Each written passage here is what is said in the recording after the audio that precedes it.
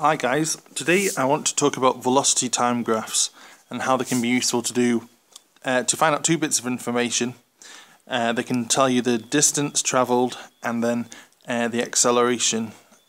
Now firstly, just look here on the left hand side, velocity is here.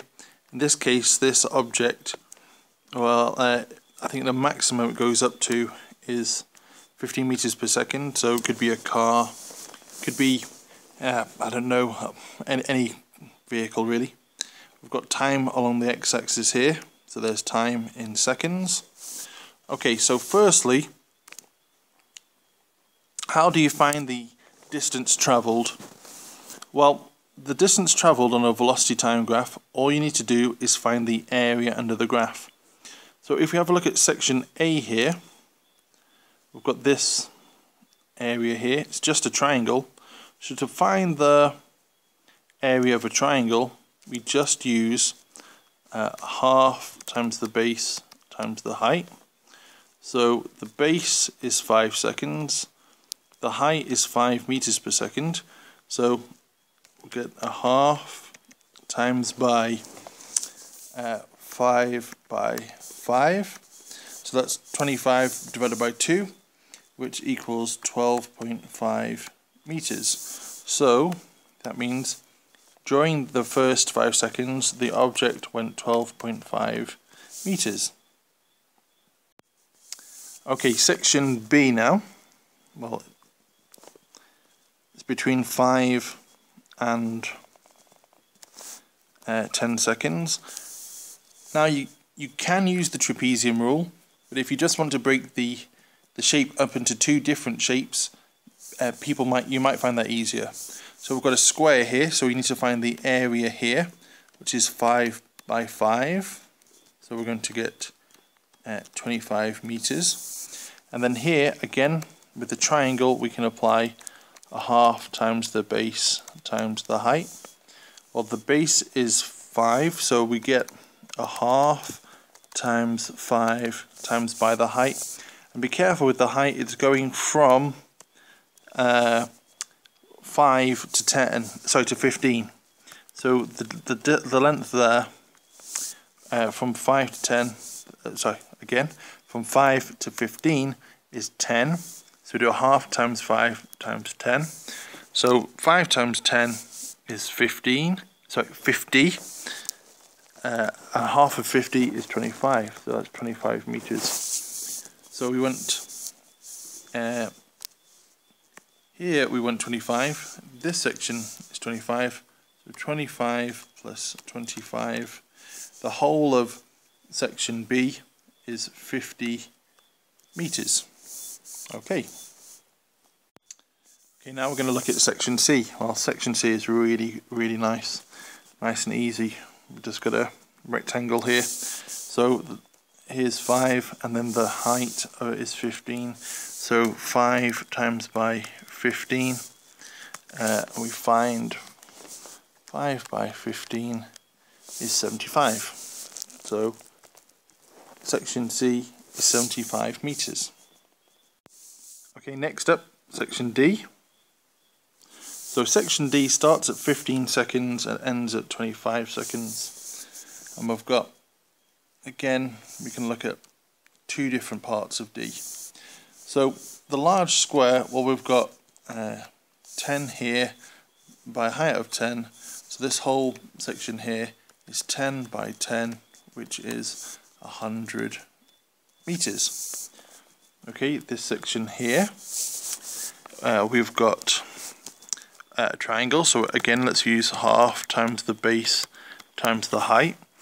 Now the base is from 15 to 25, so that's 10, and the height goes from 10 to 15, so we get a half times the base, which was 10, times the height, which is 5. So a half, 10 times 5 is 50, half of that is 25. So the final amount of final distance travelled in section D, 100 plus 25 is 125 meters.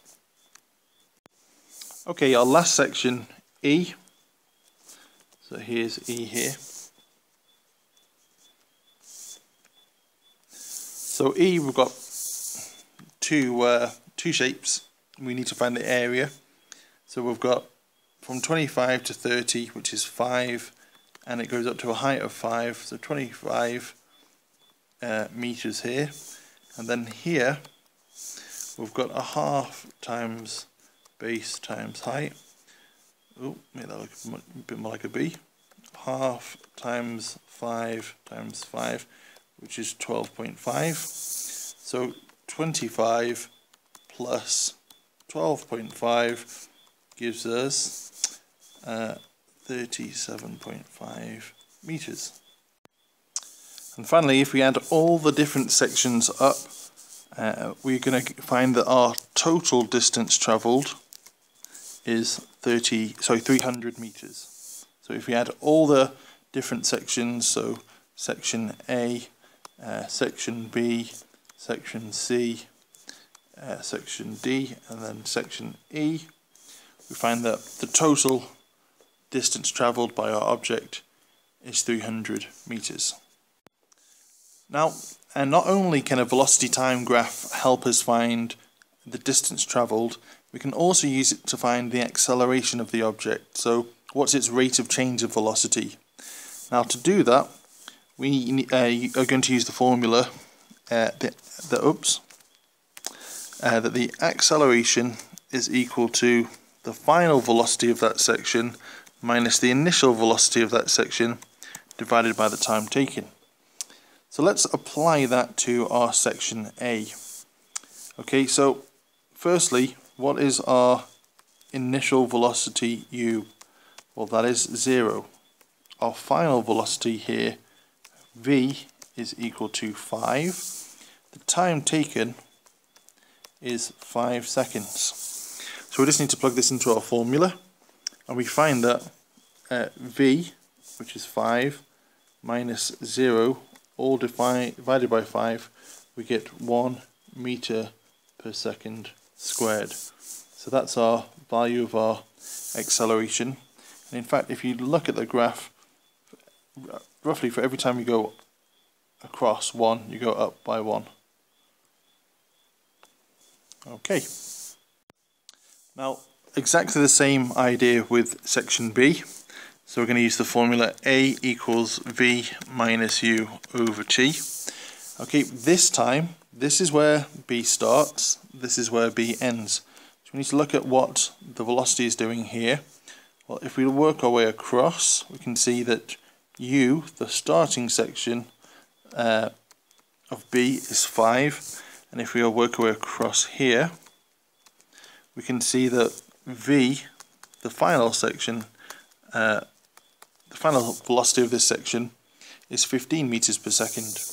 And the time taken, well, again, t is going to equal 5 seconds. So let's put this into our formula.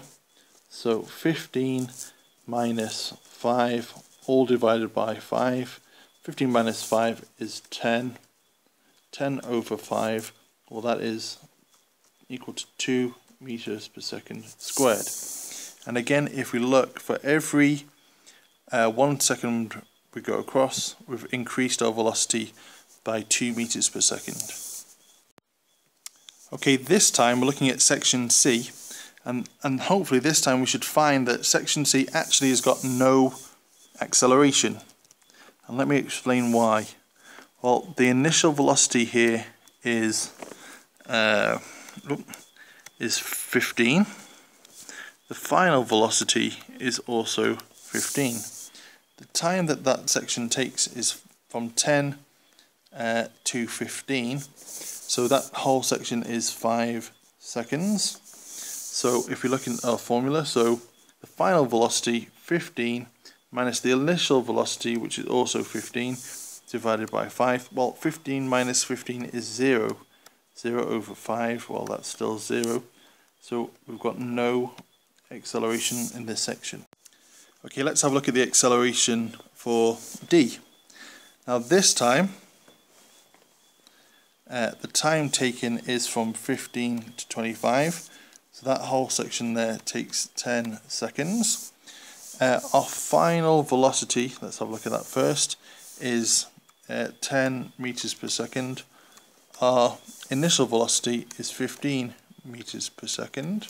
So this time our final velocity 10 minus our initial velocity 15, all divided by 10 seconds. Well, we find that 10 minus 15 is equal to minus 5 divided by 10, which gives us minus a half meters per second squared. So this is actually a deceleration. For every second we actually go down by half a meter per second. Okay, finally down to the last one. This time section E, well, it goes from 25 to 30. So it takes 5 seconds. Our final velocity V is equal to 5 meters per second. Our initial velocity U is equal to 10 meters per second. So V minus U over T, 5 minus 10 divided by 5. 5 minus 10 is equal to minus 5 divided by 5 gives us minus 1 meters per second squared. Okay.